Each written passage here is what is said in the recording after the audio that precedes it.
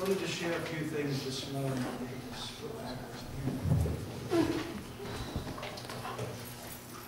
Amen. As I said earlier, days like this are humbling to me. I appreciate all your kind gestures, and this is phenomenal. It's a blessing to us, and as God has blessed you, that you bless us. I pray that we're always a blessing to you. I pray that we never overlook your need. It would never be intentional, but we definitely want to make sure that we always do our very best to meet your needs and to serve you to the best capacity, but to lead you in the best capacity as well. That was a beautiful video we played for the young people's song, all that work, signs, practice, work. Thank you. It's greatly appreciated. Everything. And the food that's to come, we appreciate that. Let me, because I think it's needful, let me just share a few things when it comes to pastor appreciation. I'm not even telling you that you need to appreciate me. I want you to see what the Word of God says. The Bible says in Ephesians chapter number 4, verse 11 through 16, and He gave some apostles and some prophets and some evangelists and some pastors and teachers for the perfecting of the saints, for the work of the ministry, for the edifying of the body of Christ, till we all come to the unity of faith and of the knowledge of the Son of God, unto a perfect man, unto the measure of the stature of the fullness of Christ, that we henceforth be no more children tossed to and fro and carried about with every wind of doctrine by the sleight of man and the cunning craftiness whereby they lie in wait to deceive, but speak the truth in love, may grow up into Him in all things, which is the head, even Christ, from whom the whole body fitly joined together and compact by that which every joint supplieth, according to the effectual working in the measure of every part, maketh increase of the body unto the edifying of itself in love.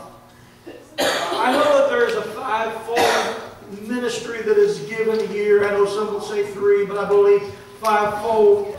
And that ministry that is given there last, he says, and pastors for the perfecting of the saints. The number 5 is used several times.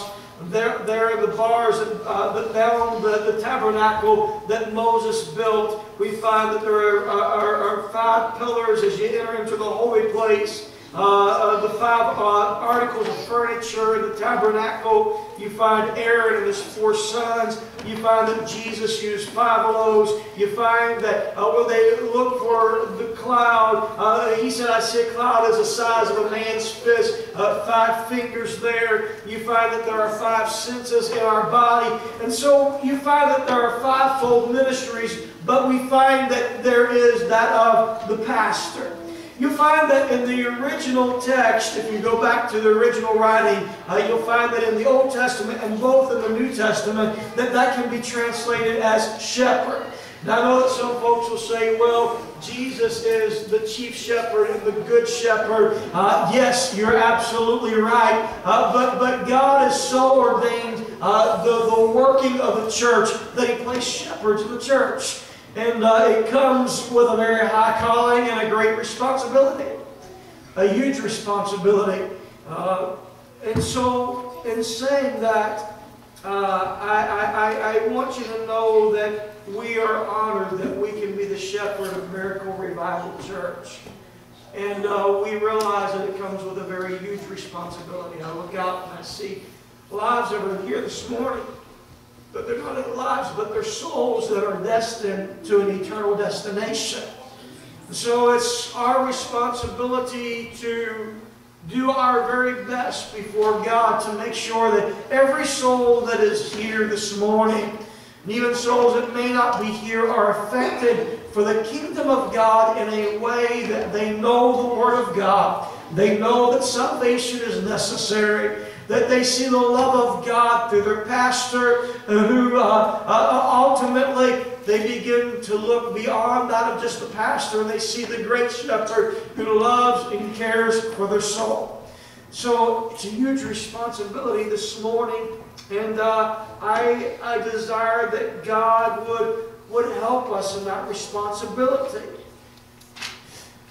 Do you realize that this morning shepherding is an occupation that is needful for those who are saved? They realize how important it is to have a shepherd. But to those who aren't saved, they don't understand the importance of having a shepherd. In fact, the Word of God describes it this way. If you look at Genesis 46, verse number 33 through verse number 44, you'll find that when God called Moses, He said, the Egyptians don't understand that of the shepherd. They think that the position of being a shepherd is an abomination, that it's a terrible thing. Who needs a shepherd?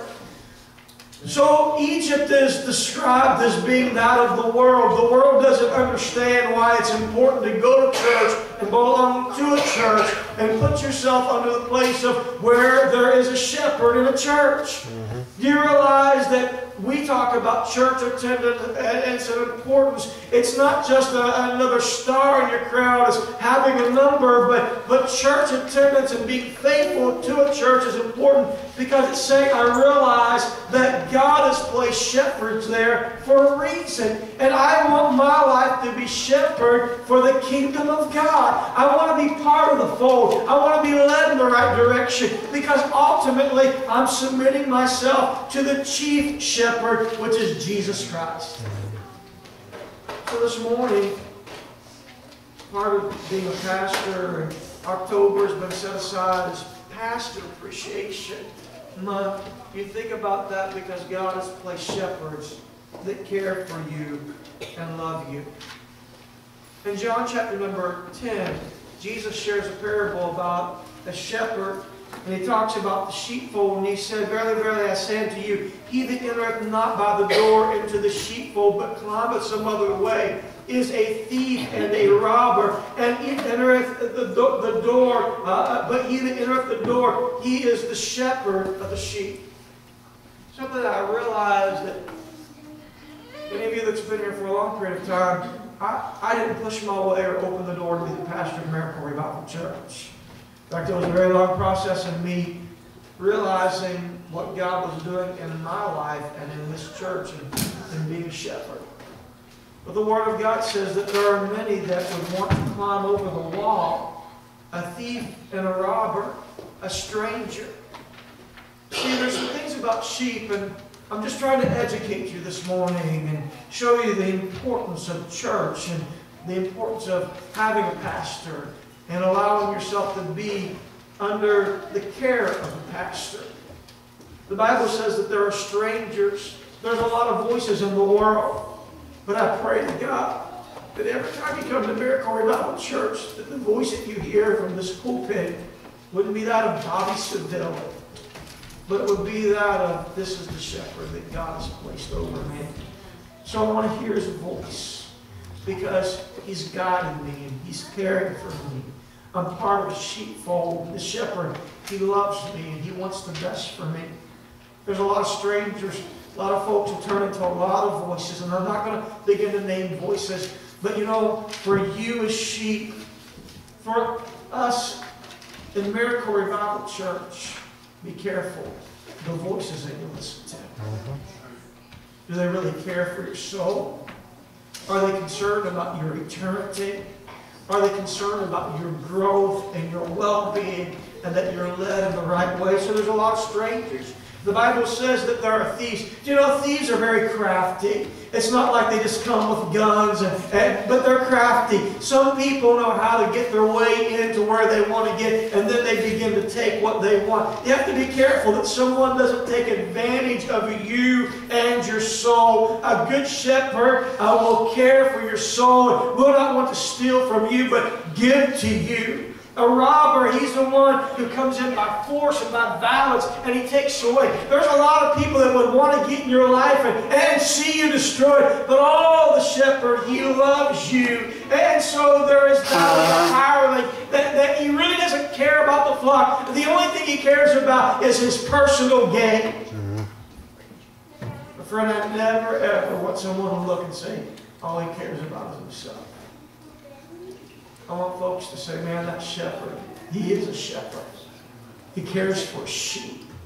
He's not concerned about what he can gain from them, but what he can do for their well-being, making sure that they're intact and they're cared for, and that they reproduce, and that they're taken care of. And then there's that of the wolf who devours and scatters. There's some wolves who come dressed, the Bible says, in sheep's clothing. They come disguised. But a real shepherd, he loves his sheep. The Bible says, beware of false prophets which come to you in sheep's clothing, but inwardly they are raving wolves. Let me tell you what a pastor will do. You see, because a real pastor, the sheep will recognize that he's a good shepherd. See, a real pastor will be one who recognizes the needs of people's inward souls. We all have inward needs, and I want to make sure that our inward needs are taken care of. See, a pastor will be sensitive as the sheep sit and as they rest. He leadeth me through green pastures. Talking about God, but a real shepherd will be with folks when they sit and they just need to rest. We'll be there to listen and not always to speak. The one that will be patient and gentle. A real pastor will call his sheep by name. Do you know a shepherd knows his sheep by name? He knows every one of them by name. I want to know you. I want to know what makes you tick. I want to know your passions and the things about you, because you're part of a flock of Miracle Revival Church. See, a real pastor will lead his sheep into fresh green pastures. I don't want to live in the same pasture. I don't want to live in yesterday, but I want, Brother David, fresh green pastures. And I want that for you. You're not the person who you was yesterday. You are the same, and that is your history, but you've grown, and you've changed, and you've matured, and I want to bring us to new pastures. A real pastor will lead his sheep, and he'll lead his sheep in such a way that his sheep is happy to follow him with new visions and new goals. I want us to do great things in Miracle Revival Church. I want us to reach our community. I want us to grow and mature spiritually. How do we get there? Lead me. Lead me, God, that I may lead Miracle Revival Church. But this is the thing, a real shepherd will lay down his life for his sheep. He's willing to stay when he sees a wolf coming, and he's willing to fight.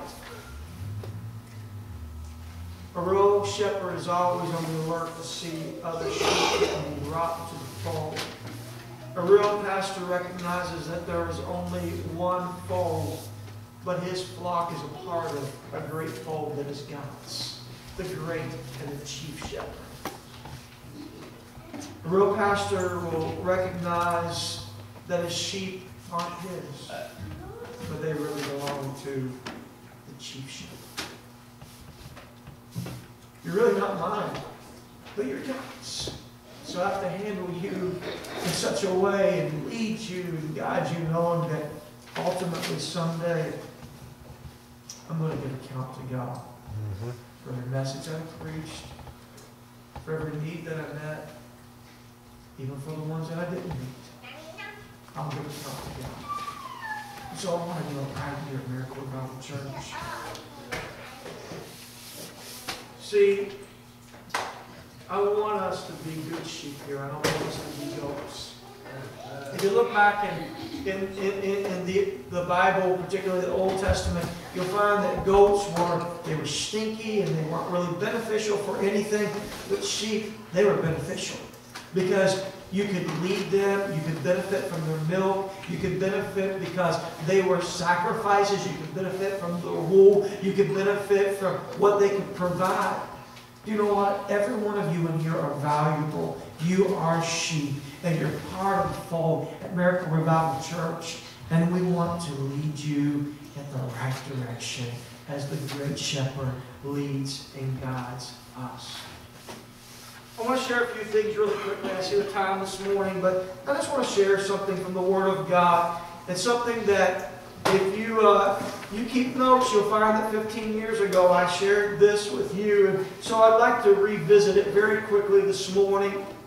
In Exodus chapter number 3, the Bible says, God speaking to Moses. Remember, Moses was raised in Pharaoh's home. He tried to do things his own way. He slays an Egyptian. He's on the run. He's a fugitive. But that's been many years ago, over 40 years ago. And now he's taking care of his father-in-law, Jethro's sheep. And he's in that place where he notices a burning bush, and God speaks to him from the burning bush. And the Bible says, and Moses said unto God, Behold, when I come unto the children of Israel, and shall say unto them, The God of your fathers hath sent me unto you. And they say unto me, What is his name? What shall I say unto them? God said unto Moses, I am that I am. And he said, Thus shalt thou say unto the children of Israel, I am hath sent me unto you. Now let's just stop there. If you go a little bit farther, we read that God speaks and identifies himself as the I am here to Moses in the Old Testament. You go to the New Testament in the book of John, John chapter number 6, Jesus identifies and he refers to himself as being the bread of life. I am the light of the world. I am the door. I am the shepherd. I am the way. I am the truth. I am the life. I am the vine. But in order to understand all of who Jesus says that he is, we better have to understand what God was speaking to Moses way back here in the book of Exodus. Now, I want to speak this to you for just a few minutes. I'll be very quick. But I want to remind you of a few things this morning. Here is Moses. He's 80 plus years old. Look at Exodus 7:7. You'll find that it identifies his age. And he's watching his father-in-law's sheep. Maybe he's dealing with disappointments. Maybe he's dealing with old age. Maybe he's dealing with what has been, what could have been, what will be. And so he notices that there's a burning bush. And as he's there, he notices that it's not being consumed. So he turns aside. Maybe a burning bush isn't an unusual object for him, but this time it's very unusual because the object in which is being burnt is not being consumed. And so he makes his way, and the Bible says that God speaks to him. And he says, wait a second, Moses, I want you to take your shoes off because the ground on which you're standing, it's not just common ground, it's not any ground, but this is holy ground. Take your shoes off.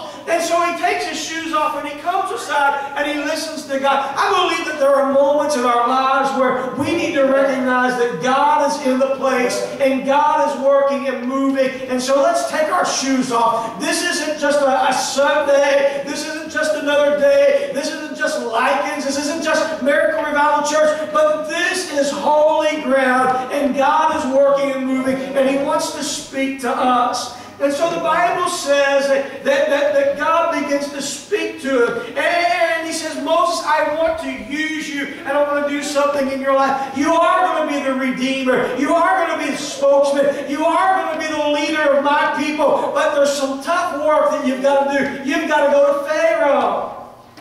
And he said, wait a second. He begins to go through all the excuses of why he is not able, he is not adequate to do what God has called him to do. We can be full of excuses, amen, but when God calls us to live and to work for him, amen, our adequacies will not meet standards, but his ability will cause us to triumph. And so God says to him, he says, Moses, I'm going to be with you. But who am I going to say has sent me? Identify yourself, God. And he says, tell them that the I am has sent me. I want to look at this for just a few brief, quick moments. Please join me. Engage. I know food's waiting. I'm hungry too. I'm looking forward to it. But let's let God first. So what was God saying?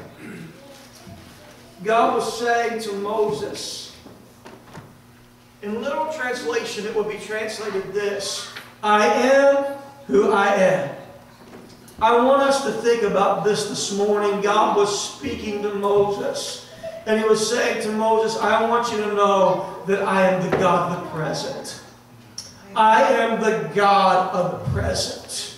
Sometimes I believe that we need to get there. We realize that He is the God of the present. No matter what our personal ability is, and no matter what the task is before us, that we have a God of the present moment that will help us with anything that we are going through. You may say, Brother Sunville, I've never faced a mountain like I'm about to climb. I want you to know, but you've never had a God that's changed. He is still the God of the present. Amen. Would you engage Him in the present moment and know that it's not about your ability, but it's about God and His ability and His being with you. Jesus said this, I am with you always. Amen. We look back at our life in retrospect and we see how good God has been and how God has helped us, but God has called us to this present moment, and He wants us to know that He's still God of the moment. He has not changed. He has not depleted. Amen. He is still right here with us. Amen. And so when Moses asked God, who are you, God? And Moses, as they realized this, that when you gave someone your ability to know your name, that you gave them power over you.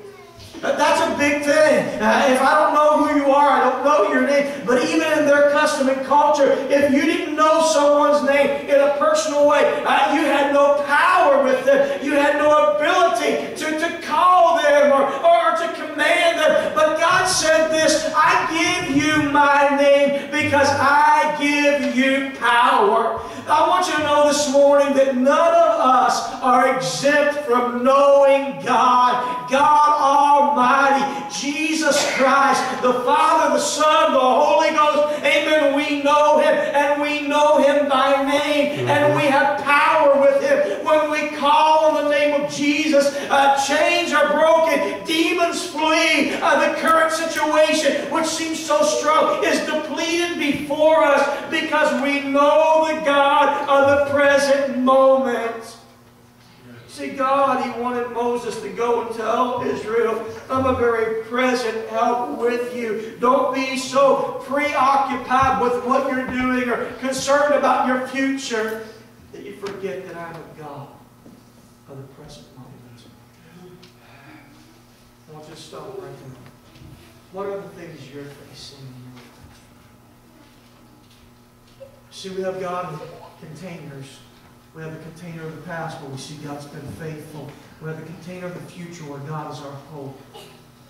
But I'm asking you to release God from the container and know that God's the God of the present moment. That He's here with us and He's able to do in us.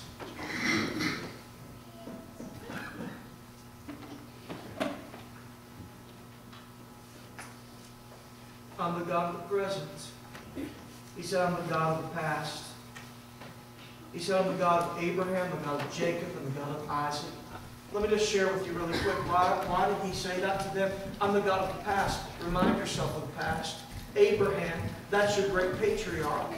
The greatest of the great. I was their God, and I was with him. I was with him as I called him out of his homeland, and I provided for him. I was with him as he trusted me for a son. I was with him when he took that son to Mount Moriah. I was with him when he journeyed, when he was all alone, and I provided for him, and I multiplied him. But he says this also, I'm the God of Isaac. We don't know much about Isaac. He's kind of sandwiched somewhere between Abraham and Jacob. There's only one chapter in the Word of God that is devoted to him, where the other two men, there are many chapters, but he says this, I'm not the God of the greatest, but I want you to know I'm the God of the least. You may feel insignificant, you may feel unimportant, you may feel like you're the least, and even if you feel that way, or even if you are, I want you to know that I'm not just the God of the greatest, but I am the God of the least. And then we look at Jacob, who's some of the most unrighteous. He was a supplanter, but we wrestled with God and God changed him. He said, I'm the God of the unrighteous and I'm the God of the righteous. I am. I've been the God of the past and I'm the God of the present. But he said, I want you to know I'm the God of the future. Near future, distant future. There is nothing that I am limited to. Because I am. So Charlie, if you come to campus for just a few minutes this morning. I know it's Pastor Appreciation. I know we got things going on. And I'm humbled and I'm grateful for everything. But I just want to remind a few people this morning in the sermon that God is still God. You look at your life and you say, man, God's been faithful. This week I celebrated my birthday on Wednesday. Wow, I can't believe I'm this old. But I'm planning on getting older. But I was working at the hospital, took my drive down through Clarks Valley. That was a very beautiful drive. I looked at the trees, there's a mountain there. They were turning all different types of color. And as I was driving, my Wednesday morning drive is devoted just for some time for me and God. No radio, no telephone, no nothing. It's just some time for me to prepare my heart to get ready for work, or for me to have a little bit of time for me alone with God. Wasn't far into my day dealing with someone in their 20s dying, dealing with someone in their 50s, early 50s, who bam, their life has changed and they're about to die. Someone in their 40s dying. I begin to realize, Brother David, how blessed I am. I realize that God is God for those people, but God is God for me. He's not a God of what has been. He's been faithful. I look back over my life and I look through personal loss. Give me a few moments. 17, my dad died very unexpected. God's been faithful. God's been faithful. I look and I see how that God took me to Bible school. He called me here. He's provided for me. He provided a wonderful wife. He's provided 2 beautiful children. He provided a wonderful church family. We sought Him for a home. He provided us a home. It's humble, but it's ours. And God is faithful. But I'm not done there. What God do you have for me today and in the future? What are the goals that I have? So as I was driving, I was thinking about this, Sister Rachel. I was thinking, there are some things that a year from now or 5 years from now isn't going to matter, so why am I worried about it? But I want to look at the things that do matter. This morning, would you take focus of the things that really matter in your life? And know that He's not only the God of the past, not only the God of your future, but He's the God of the present, who's able to meet your needs. And you're going to find that even though this moment may not be the moment you want to live in, that God's going to be faithful to the end. Maybe some of you have a life by the tail. Enjoy it, my friend. Enjoy it because God's provided it for you. In fact, it's a moment to store up because there may be some tougher roads down the road where you're going to reflect on God's goodness. But would you grab a hold of God? Say, God, you are the I am, and I hold to you. Know that you're holding to me and take care of me. Would you, right where you are, stand to your feet if you are able, if you're not, I understand. But would you close your eyes?